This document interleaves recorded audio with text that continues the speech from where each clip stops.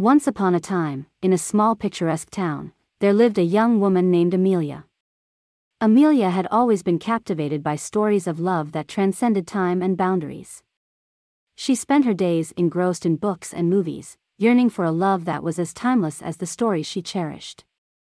One sunny afternoon, while exploring an old bookstore tucked away in a forgotten corner of the town, Amelia stumbled upon a peculiar book. It was a dusty, leather-bound tome with faded gold letters on its cover that read, "Lost in Time, Love Across the Ages." Intrigued, she carefully opened the book and found herself entranced by the stories within its pages. As she delved deeper into the book, Amelia discovered tales of love that spanned centuries and defied the limits of time. She read about forbidden romances in ancient Egypt, passionate affairs in Renaissance Italy, and enduring love stories set during World War II. The more she read, the stronger her desire grew to experience such a profound connection herself.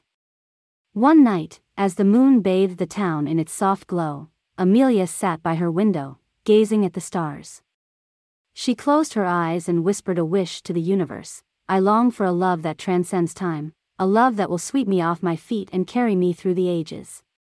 To her surprise, the room began to shimmer with a golden light, and when Amelia opened her eyes, she found herself standing in a bustling marketplace of a bygone era. People dressed in elaborate garments of a long-forgotten time hurried past her, completely unaware of her presence. Confused yet exhilarated, Amelia wandered through the crowd until her eyes met those of a young man named Gabriel. He had piercing blue eyes, a warm smile, and an air of familiarity that sent shivers down Amelia's spine. Without a word, their eyes locked, and in that moment, they both knew they were destined to be together. Gabriel, a poet from the 19th century, took Amelia's hand and led her through cobblestone streets, enchanting her with his eloquent words and romantic gestures. They danced at grand balls, strolled through gardens filled with blooming flowers, and shared stolen kisses beneath the moonlit sky. Days turned into weeks, weeks into months, and their love only grew stronger.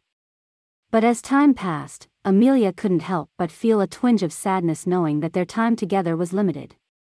She knew the enchantment that brought her here would soon fade, and she would return to her own time. On a bittersweet afternoon, Amelia and Gabriel stood at the edge of a tranquil lake, their fingers intertwined. Tears streamed down Amelia's cheeks as she tried to convey her love for Gabriel, her fear of leaving him behind. Gabriel held her close, his voice filled with a mixture of sorrow and acceptance. "My love," he whispered, "though we must part ways, the love we share will forever be imprinted on our souls. Let this memory guide us through the ages, for love knows no boundaries, not even time."